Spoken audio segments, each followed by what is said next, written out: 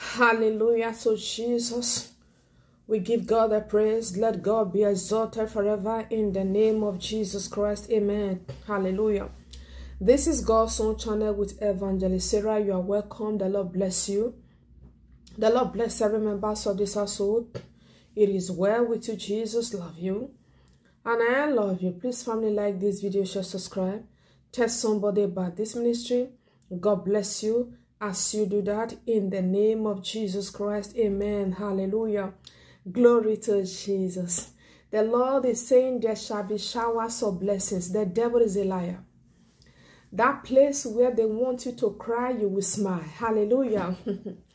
That place that they want you to panic, you will have rest. That place that they want you to feel frustrated, you will get direction.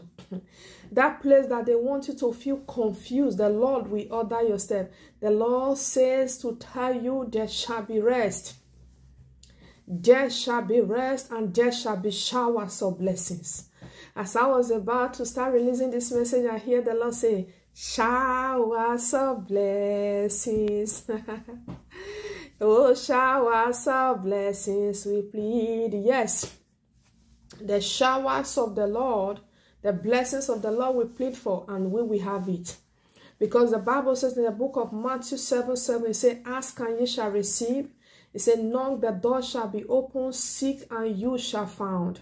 Seek and you shall find. Hallelujah.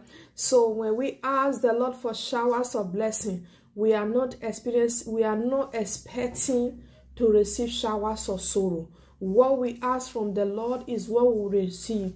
The Lord said, there shall be rest. I don't know that situation that has been making you to cry, that has made you to cry and cry and cry, and you see your eyes swollen. The Lord said, there shall be laughter. Sometimes you have to laugh. Yes, sometimes you have to laugh. It might be difficult. Yes, just laugh. Because that laughter, that smile, that happiness, it is something that the devil is trying to rob us from. They want to, when we are denied of things, when we are denied of documents, when we are denied of our settlement, when we are denied of promotion and the things that is meant for us, the devil expects us to sit down, put our hands in the jug, and be crying. And be crying. And be crying. But in that kind of situation, if you can smile even within you and tell yourself that I know the God that I serve. I might be denied of this paper, but God is still God. I might be denied of this promotion, God is still God. So you see that those that wanted you to start crying, they will be feeling so frustrated. There shall be showers of blessings. The place where you that look as if, oh, there is never going to be, oh, good things here. I'm not sure that this can ever work. It will work. God is saying to you, it is work. It will work. The Bible says he did not call the house of Jacob to seek him in vain. To seek him in vain. There are some days I experience some things. I am like, I'm not sure. And you see that the people around me are asking me, Evangelist, are you sure you can go to prayer today? I said, I will go. Are you sure you can do ministry today? I said, I will do. Forget about the tears. The strength of the Lord. This is what the enemy wants to take. They cannot take it.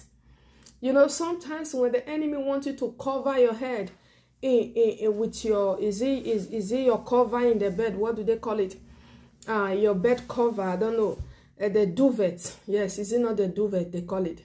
They want you to cover yourself with the duvet and be crying under there, be sharing tears because of something that have happened. Sometimes I tell the Lord, if he can bring me out from ugly situation that was worse than this, he can still bring me out from these ones. So you just have to smile over some certain things. No matter how difficult it is, don't stop smiling and don't stop being happy. Because the devil always wants to try to take away that happiness, that joy. Child of God, there shall be showers of blessing. And I pray where there was sorrow before, there shall be laughter for you. In the name of Jesus, it is well with you. Jesus love you. And I love you with the love of Christ. I remain your sister, Evangelist Sarah.